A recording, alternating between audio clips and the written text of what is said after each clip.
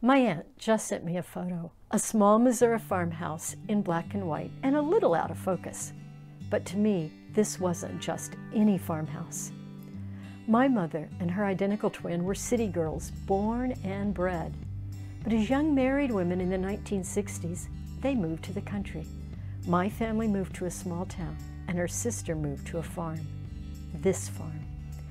It was an outhouse, hand pump, hilltop 40-acre farm. But the biggest thing I remember was the treehouse. On family visits, that treehouse was the first place I went when the car door opened and the place I could be found at the last minute.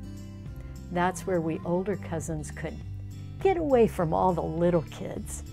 We spent so many happy hours building, remodeling, living in that treehouse. Even as a college student, I'd retreat to the treehouse to sort through memories and dream of the future. From the black and white photo, I painted that childhood space in the brilliant greens and yellows I remember, my family's happy place. Do you have a special place? To turn that memory into art that makes you smile today, email me. I paint your happy place. Want to go to the treehouse to talk? I'm Cathy at cathyhagenartist.com.